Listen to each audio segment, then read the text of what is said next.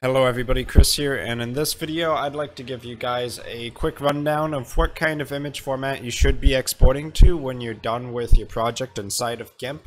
So the three formats I'm going to be talking about today are probably the most popular ones. They're PNG, a portable network graphic, JPEG, and a GIF file. So these are three different image formats that can be used for different purposes. So kind of the most universal one is a PNG, otherwise known as portable network graphic. And the idea behind a PNG is that generally it's going to take up more file space, but it contains extra data for transparency. So in this image, I have a transparent background. We know that because we can see the checkered stuff that appears in the background when we do not have a solid colored background. And the reason we would want to export as a PNG is that when we export as PNG, it maintains that data. So we can take this transparent image, and the only part that would actually show up if we put something else, if we put this as the front image to something else, the only thing that will show up is this black line here. So we would go to File, Export, and then make sure it's exporting as a PNG image. Of course, once again, the downside there is that it takes up more file space. Now, when you don't need transparency because you have a solid colored image, generally a photograph, or anything that just has a background color that's 100% not transparent, then you can use JPEG, and JPEG files are going to reduce the file size.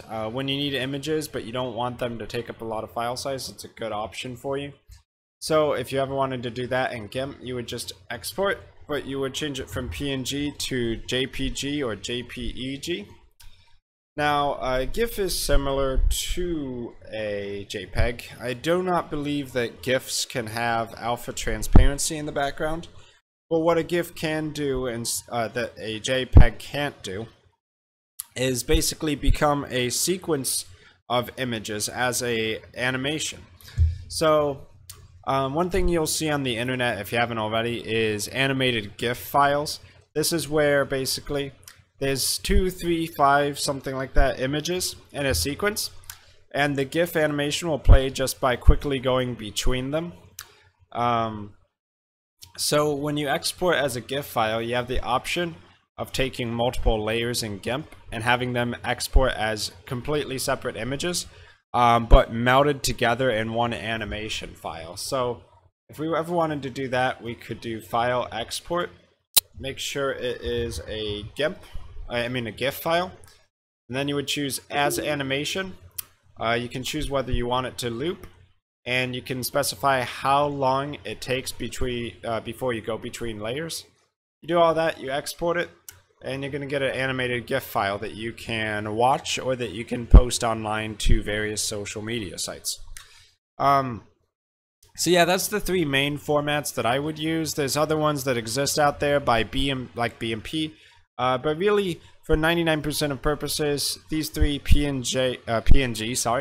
JPEG and .gif files are going to be all you need for most image content. So I've been Chris, thanks for watching this video, and I guess I will see you guys in my future video content.